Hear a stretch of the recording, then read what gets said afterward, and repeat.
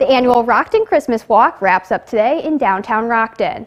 All weekend long, there's shopping, lights, and lots of Christmas festivities.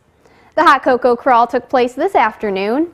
The event takes participants to 6 local businesses for some hot chocolate and special activities or coupons specifically for the crawl. Tickets sold out for this event. It's the 38th year of the Rockton Christmas Walk, and it's still bringing the same holiday spirit.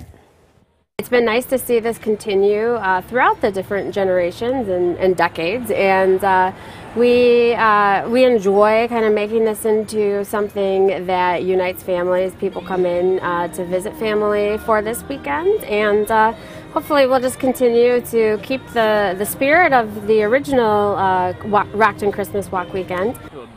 The historic Homes for the Holiday tour is going on tonight, and lighted displays will be on throughout the week.